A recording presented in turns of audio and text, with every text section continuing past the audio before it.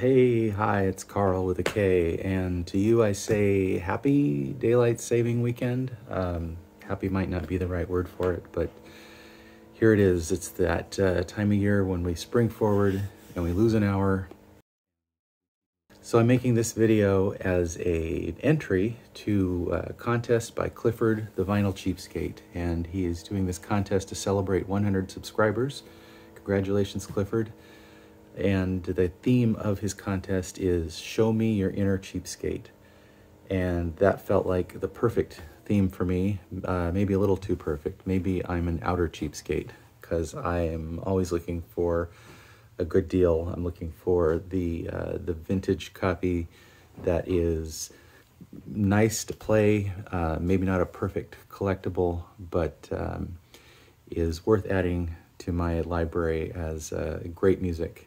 The first one in Clifford's contest, the first category is Show Me a Dollar Record. And there were a few I could have picked from. I decided to pick this copy of Grover Washington Jr.'s All the King's Horses from 1972. I found this at Variety Records in Southeast Portland. They were doing a sidewalk clearance sale, and the copy, this was just $1 at Variety Records.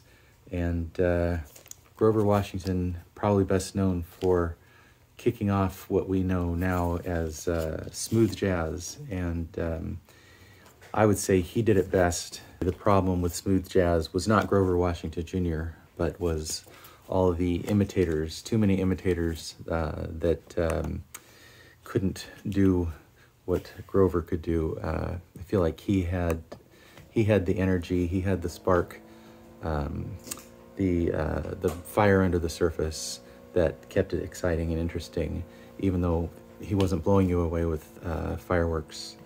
But there was life in his music, and he was very smooth. For the second category, Clifford says, "Show me some cheap heat." And I have to admit, I had to learn some new vocabulary for this one. I'm hoping I'm not the only one. That'll make me feel better. So by cheap heat, he means tell us about an artist or an album that's hot, great music, but you can find it cheap consistently. So I'd say it's something that's underrated and affordable. So there's your cheap heat. So for that, I thought of the Crusaders, who were originally the Jazz Crusaders in the 60s, and right around 1970 changed their name to just the Crusaders. And the core of that group was Joe Sample on keyboard, Wilton Felder on sax, and Styx Hooper on drums. And they met in high school in Houston, Texas, and they started playing, formed the Crusaders. And right around the mid-70s, I feel like they were making their best records. So I'm going to represent them by these three in a row. That in 1975, they released Chain Reaction. That was 75. And in 76, they released Those Southern Nights. And in 77, they put out Free as the Wind by the Crusaders. And those are all on ABC Blue Thumb Records. And those guys were just effortless in their ability to blend the funky and the jazzy, and again, keep it kind of smooth. But they did it so well. And their keyboard player, Joe Sample, appeared on a lot of recordings. He was apparently a sought-after studio keyboard player. I keep finding him pop up on records all over the place in the 70s especially. And so just a few of them, he was on Joni Mitchell's Court and Spark. He appeared on Marvin Gaye's Let's Get It On. And he appeared on Steely Dan's Asia. So Joe Sample recorded with a lot of folks. And so the Crusaders are a group to look for.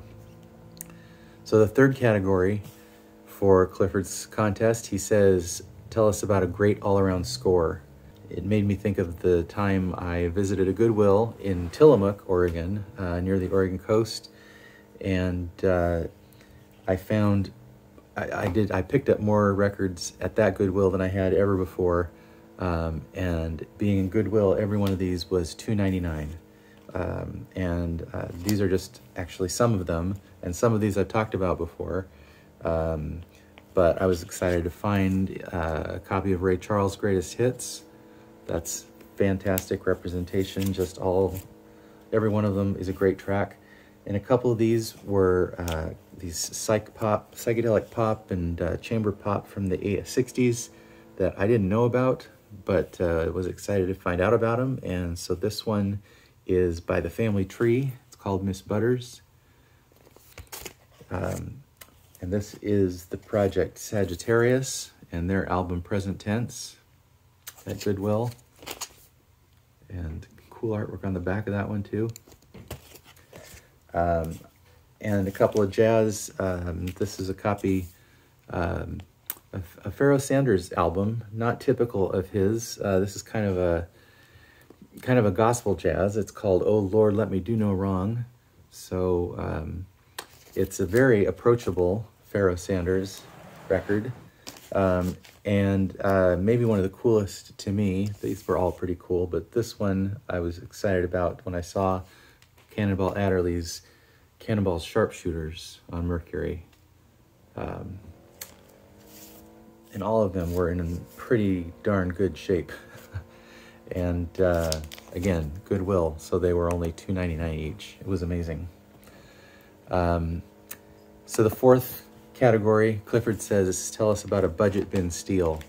And that made me think of the time I visited Everyday Music for Record Store Day, and I picked up some of the new releases, and then I went through some of their budget bin records and found this copy of a Ron Carter album called Where on Status Records. And it's a 1964 release. This is the only record I have on Status. This is the Status label. And